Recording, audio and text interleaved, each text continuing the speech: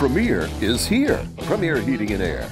Log on today to premierishere.com or call for service. Premier Heating and Air, a locally owned and operated company. This February 1st, 2024 meeting of the Dublin City Council is hereby called to order. Please stand for our invocation and remain standing for our pledge to the flag. Councilman Mascara will provide the invocation this evening. Please bow your heads. Dear Heavenly Father, thank you for all the gifts that you give us. Lord, you are the beginning and end of all our thoughts and things that we should strive to be. Lord, I ask that you bless the citizens of this town and this council as we have a meeting today and do your will. In Jesus Christ's name we pray. Amen. Amen. I pledge allegiance to the flag of the United States of America and to the republic for which it stands, one nation, under God, indivisible, with liberty and justice for all.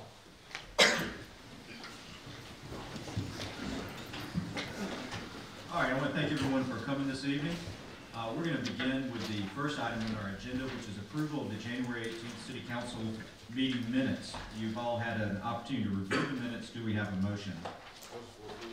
We have a motion for approval from Councilman Smith and a second from Councilman Colby. All those in favor, please say aye. Aye. Any opposed? The ayes have it. Item number 2 of our agenda is approval of bills over $15,000. Mr. Powell. The council has all the bills in their packets. Any questions regarding any of the bills for staff? If not, do we have a motion? We have a motion from Councilman Smith and a second from Councilman Brown. All those in favor, please say aye. Aye. Any opposed? The ayes have it. Item number 3 of our agenda is approval of purchases over $15,000. Mr. Powell. The only purchase tonight is for the police department. It's for some laptops. This is purchased from Law and Order Technology LLC for 10 laptops in the amount of $25,596.40. This is last year the council approved the purchase of 30 laptops. We have budgeted for those, and at the same time we're applying for a grant through the governor's office, the violence prevention grant, and we have since been notified that we have received that grant. Our budget for that grant's been approved. The budget actually included 40 laptops, so this is the 10 remaining laptops we need to complete that purchase. Staff recommends that you approve the purchase from Law and Order Technology. All right, so this is approving $25,596. Is this a reimbursement grant? So this money will be reimbursed by the Governor's Office Violence Prevention Grant. Do we have any questions for staff regarding this? If not, do we have a motion? Move to approve. Second. We have a motion from Councilman Jones and a second from Councilman Godfrey. All those in favor, please say aye. Aye. Any opposed? The ayes have it. We'll now move to item number 4 of the agenda, which is presentation of the city's FY 2023 Comprehensive Financial Report. I believe Mr. Chapman with Nicholas Colley Associates is here to provide this financial overview. Thank you for coming this evening. Thank you, Mayor and Council.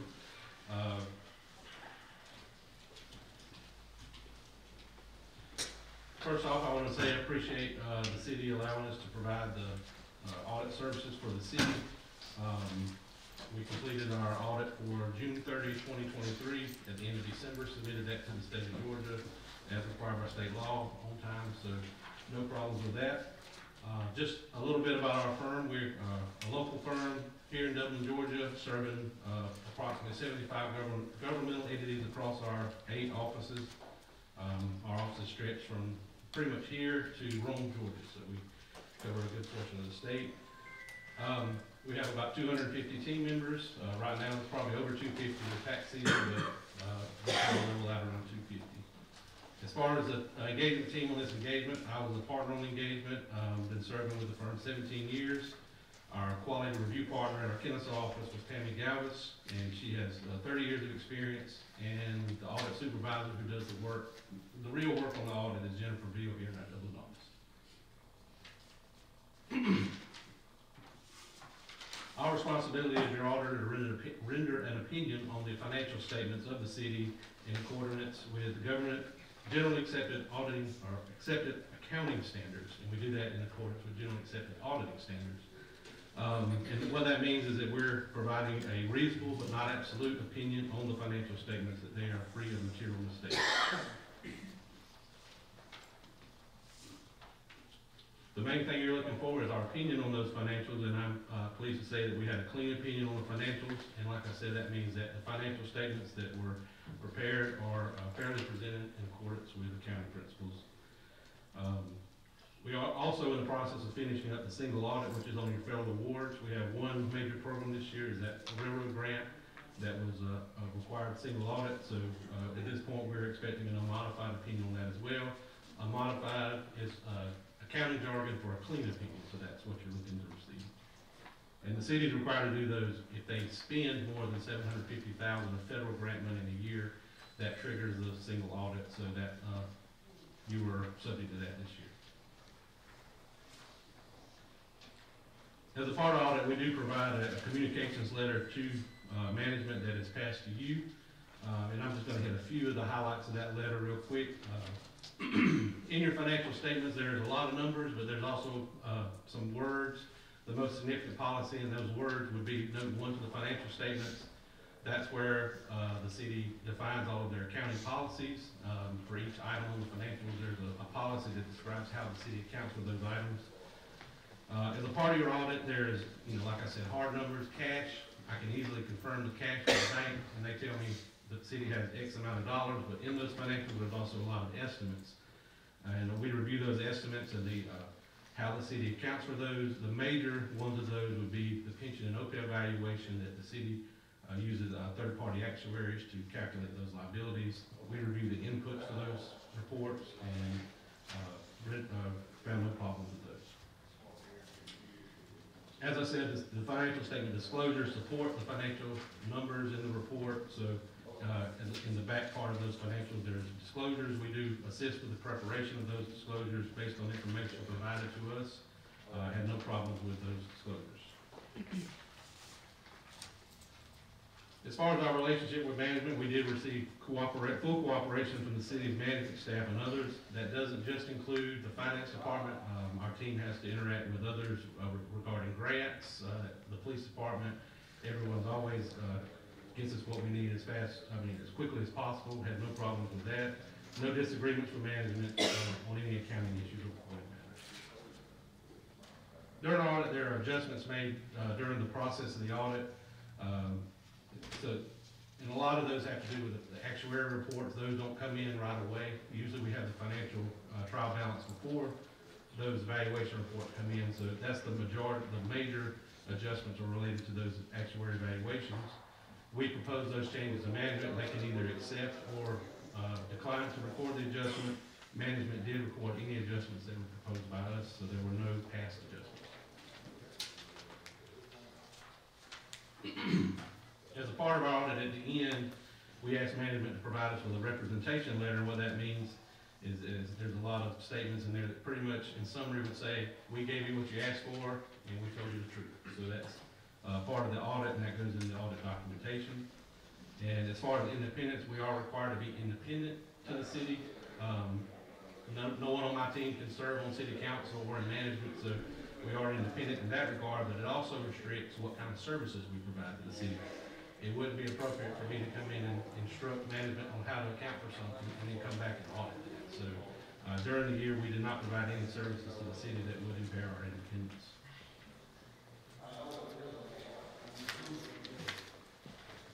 We'll look briefly at a couple financial numbers. At this point, this is looking 6 months back in the rearview mirror, but for the fiscal year 2023, your property taxes and local option sales tax numbers remain relatively stable. Loss did pick up a little bit for 2023, but the property tax number dipped slightly based on what was collected from the prior year. This pie chart just shows the breakdown of the general fund. Where does the general fund spend the money? The general fund is the main operating fund for the city. And no surprise, 53% of your expenditures are for public safety. That's fire and police protection. That's pretty much in line with other city governments. That's usually around 50% is what we see on that breakdown. 16% public works, that's your streets and sanitation that's paid out of that fund. 15% to the general fund, and then the remaining is housing development, culture, recreation, and judicial that makes up the smaller amounts.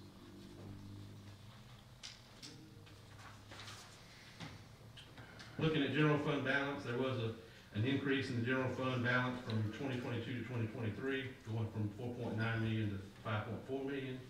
That just means that the inflows for that fund exceeded the outflows by approximately $500,000. And sometimes that can do with timing or revenue timing, but it's always positive to see that number increasing. The city does meet the recommendation from the Governmental Financial Officers Association, which says 60 days of expenditures should be at least in fund balance. Most governments carry more than that, because if you don't, then you may have to go borrow from the bank. So always a good, healthy fund balance keeps you from having to go borrow short term on a tax anticipation note during the year. Luckily, the city doesn't have to do that because they have a healthy fund balance. Just to highlight some of the capital investments for 2023, out of the T-SPLOS fund, almost $4.1 million was spent between Hillcrest Parkway and Sub Park Road. I think everybody appreciates those investments as we drive through those roads.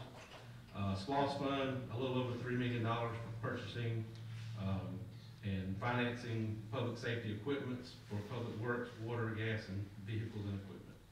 And then finally, out of the enterprise fund, what wasn't funded by SPLOS, an additional $900,000 for equipment infrastructure for those enterprise funds, which would include the water, sanitation, gas, telecom.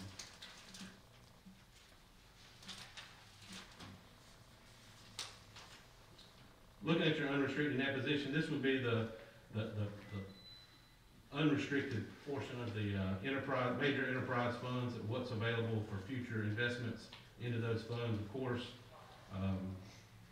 you always want to maintain a healthy, unrestricted fund position in those funds to fund future developments, any kind of repairs, significant repairs that need to be made. All of those funds remain stable or increased during the year, so that's a positive trend for those funds.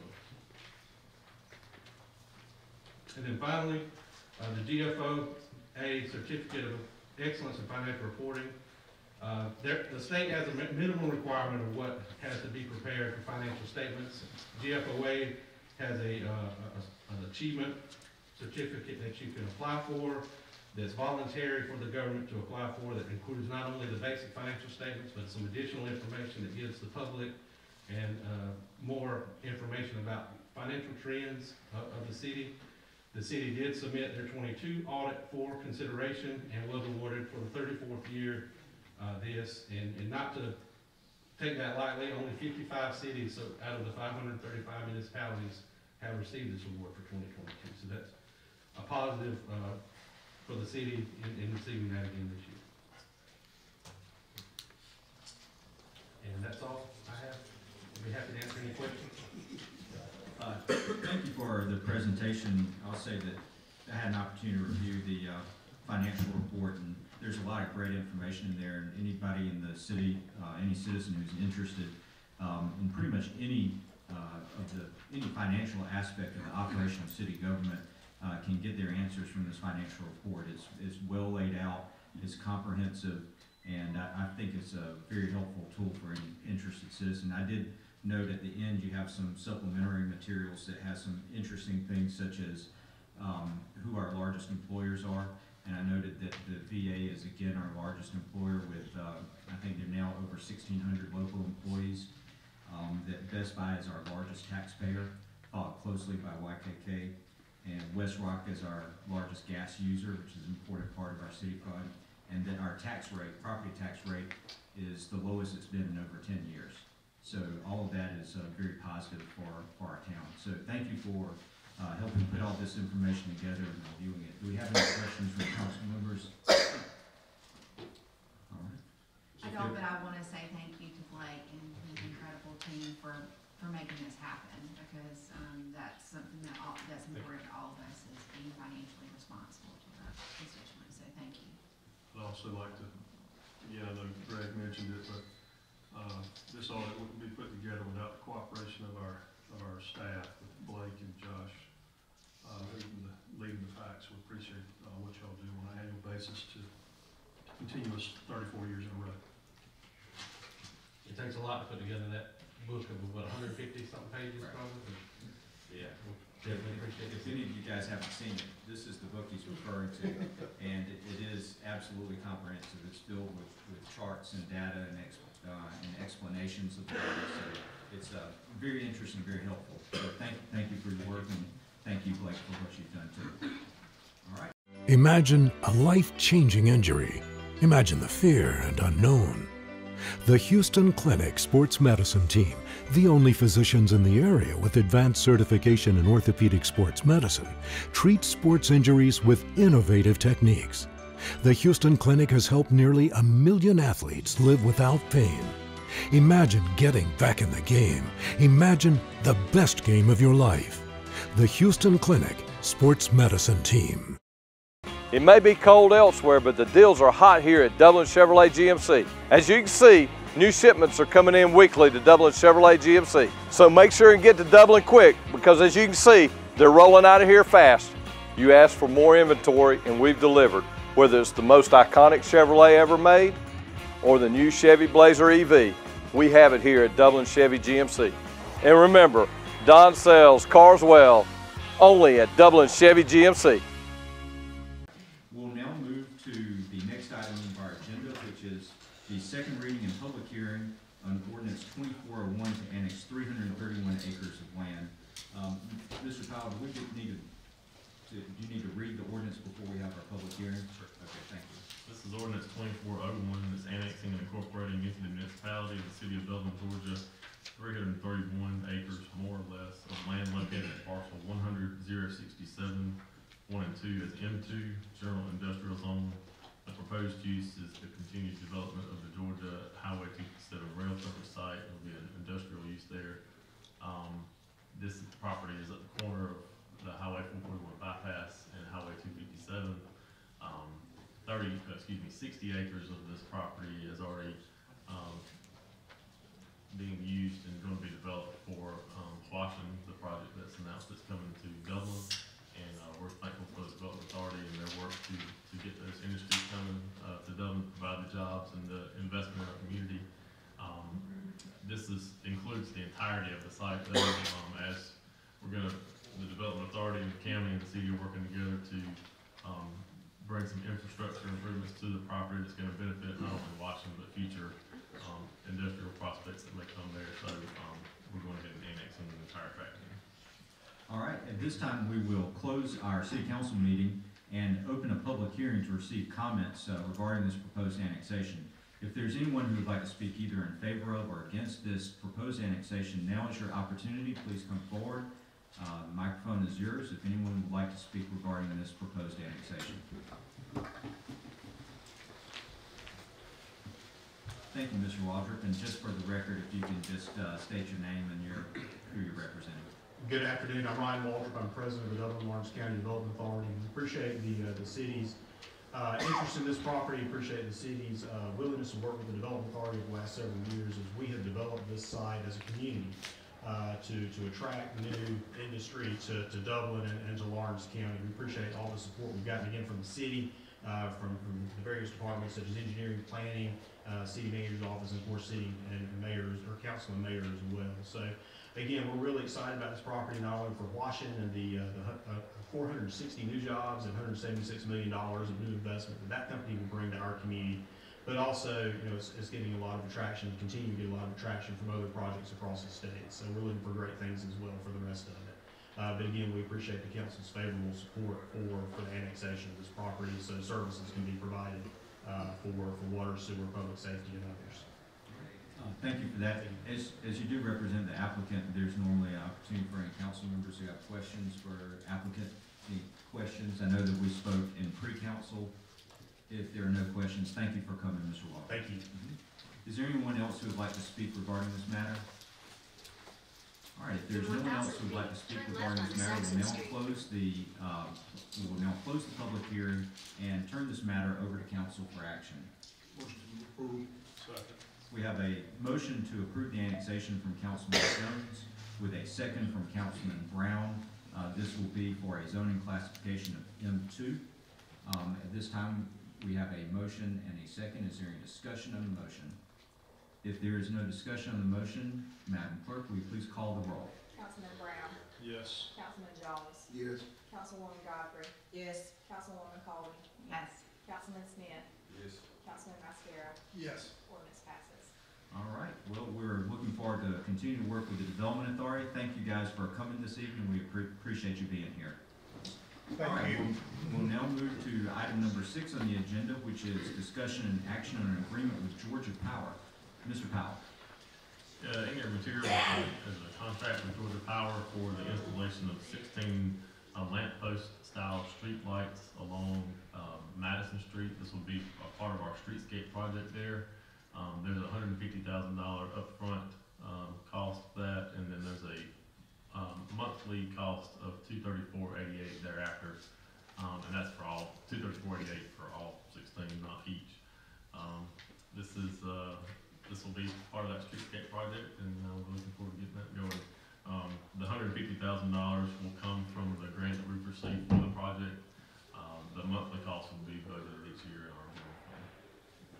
All right, so this is $150,000 for the streetlights on Madison Street to be reimbursed out of the, I can't remember the name of the grant. This is the Rural downtown. rural downtown. Okay, the rural downtown grant that we received, so this will be reimbursed from that grant. Do we have any questions for staff regarding this item? If not, do we have a motion? Second. We have a motion from Councilman Mascara with a second from Councilman Colby. Any discussion on the motion? With no discussion, all those in favor, please say aye. Aye. Any opposed? The ayes have it. That motion passes. We will now move to item number 7 on the agenda, which is discussion on an emergency declaration related to Church Street, Rice Avenue Sewer Repair Project. Mr. Powell. This is Resolution 2402, a resolution of the City of Dublin, Georgia, by and through its mayor and council, authorizing the city manager to negotiate a contract for the emergency repair and upgrade of sewer mains at Church Street and Rice Avenue, to authorize the mayor to execute and deliver an agreement for said services to provide for an effective date and for other lawful purposes. As has been brought up in previous council meetings and the public has seen, we've had an issue with the sewer line over here on North Church Street. Staff has been able to go back out since our last meeting and do some additional work to try to clear that up, and I believe there's been a temporary fix to that. It's not coming out on the road any longer. But the underlying problem still remains, and we need to replace that section of the line there. So we're asking the council declare this an emergency so that we can procure the services for the work to be done on that basis. All right. You've heard Mr. Powell's explanation. Do we have any questions for staff regarding this declaration? Do we know how quickly the contract and the bidding will happen for this as soon as we make this motion? As soon as, well, it won't we'll be dealing directly with a contractor on it, but it's going to depend on their schedule, but we're going to find somebody, hopefully we can get it to work pretty quickly. It's being designed right now, right? It is still in design. Any other questions? All right, do we have a motion? Make a motion. Second. We have a motion from Councilman Mascara and a second from Councilman Godfrey for the declaration of emergency for the sewer repair project, which will allow the city manager to move forward without having to go through the normal bidding procedures. Any discussion regarding this motion? If there's no discussion, all those in favor, please say aye. Aye. Any opposed? The ayes have it. All right, we will now move to item number 8 on the agenda, which is a declaration of surplus. Mr. Powell. In your materials is a listing of items that we no longer have use for. Mostly is coming from the police department. There's some equipment there, holsters, belt buckles, pistol holders. We have a load of water meters there, 596 of those. Those are, as council knows, we've been replacing several of our water meters each year in the last 2 years, and these are some of those that we've removed. We'd like to try to sell those. Some other cities may be interested in them. And then we've got some other various items from City Hall and the City Clerk's office, as well as an old 1975 John Deere backhoe from the golf course. I think it's incumbent on me to let you know also that impersonating a police officer is a crime. So if you do purchase any of these items, please govern yourselves accordingly. Councilwoman I say that for council members just as much as I do for public. All right. So excuse me? Do you have a photograph of the tractor, the backup? Oh, there it is. Okay. All right. Council has had an opportunity to review this. Any questions for staff regarding the surplus? If not, do we have a motion? So moved. Second. We have a motion from Councilman Jones and a second from Councilman Colby to declare these items surplus. All those in favor, please say aye. Aye. Those opposed? The ayes have it. Item number 9 on board appointments will be deferred to the next meeting, so it is now time for citizens' comments. Hi, I'm Tom Dominy. Here at Dublin Wind Nelson, we pride ourselves on providing the industry's highest quality products at the most competitive pricing. We are a full-service wholesaler specializing in plumbing, irrigation, and industrial products. With a staff that collectively offers more than 50 years of expertise, our team knows your industry, and we can answer your questions and help you get the parts and equipment you need. From mowing to Renee, we carry the plumbing, irrigation, and industrial products you need from the brands you trust. We also carry a great lineup of Milwaukee tools. At Dublin Wind Nelson, our goal is the long-term success of your business. We achieve that goal with a simple commitment, doing things right, one customer at a time. If you have a question, or if you're looking for a hard-to-find part, give us a call. Our experts are ready to help. Order online, give us a call, or come by at 507 Airport Road in Dublin.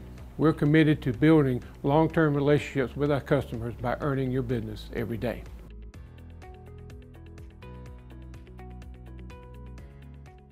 We invite y'all to come down to Holy Smokes Barbecue, Dublin's fresh everyday barbecue source. 1100 Hillcrest Parkway, 272 Ribs. You can place your orders online, dublinbbq.com. We're all about faith, family, and friends. And remember, life's too short to eat bad barbecue.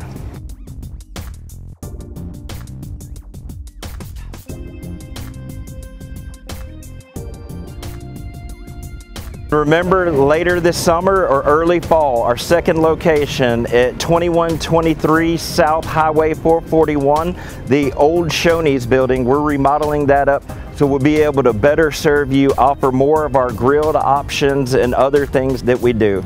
So we're so thankful for you, Dublin. You guys have been so good to us, and we just want to invite you guys just to come on and experience what we think good barbecue is. If there's any citizen who would like to make a comment this evening, this is your opportunity. Please come forward and state your name and where you live, and we'll be glad to hear your comment. Ms. Browning, our clerk, will set a timer for 3 minutes, so there's a maximum comment period of 3 minutes per person. Is there anyone who would wish to speak this evening? Ms. Moore. Yeah, I think it's kind of a formality that I even introduce myself. Now y'all know me. But I'm Vonda Morton, proud 8th generation native of the sovereign state of Georgia. And since February is Georgia History Month, I thought I'd take a little time this evening to give y'all a brief outline of the early history of our sovereign state that y'all seem to have no pride in or allegiance to. Did y'all know that Georgia was originally explored by De Soto?